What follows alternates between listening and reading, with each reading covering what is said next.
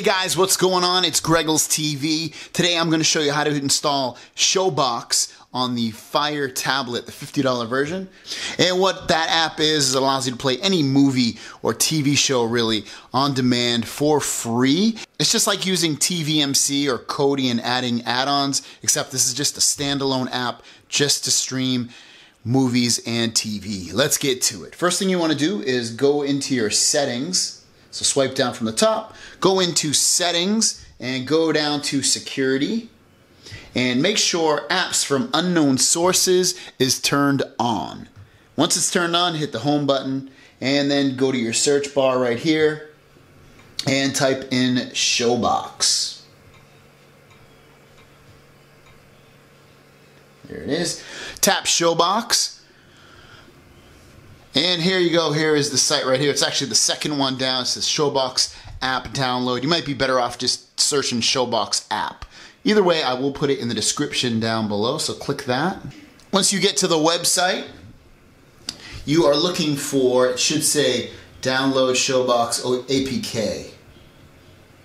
There you go, it says Showbox APK download, just tap that. And then you want to hit this green download. And when you swipe down right here, you can see it's downloading and it says it's complete. So what you want to do is just tap on that. Tap on the completed download and it's going to ask you if you want to install it. You're going to hit install. Once you have it installed, just hit open. And it's going to download some data, so it's going to take a little bit of time here. You have movies at the top, shows, my library, and updates. Now all your movies are right here and you can search for movies, so just say Goonies.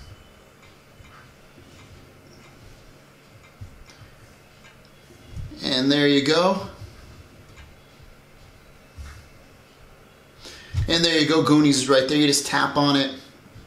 And there you go, you see Goonies right here. You can play it in 360, 480, or 720p. You can watch now, which means it's going to stream, or you can download it. And then you can, that way you can just download it. It's on your device. So if you're not going to be near a internet connection, it's a good way. It also shows movies that you might also want to watch. And then like I said, it shows TV shows as well. So you can go to TV shows and look through their list of TV shows, or you can search up here. You also have my library. Your library is going to be everything that you downloaded or shows you like or movies you like, things like that.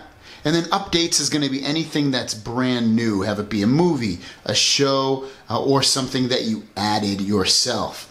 So a really cool app. It is free on that website, like I said, and you can download and install it very easily on the Fire tablet. Guys, if you have any questions or comments, leave them down below. Don't forget to subscribe, and I'll see you guys down the road. Peace!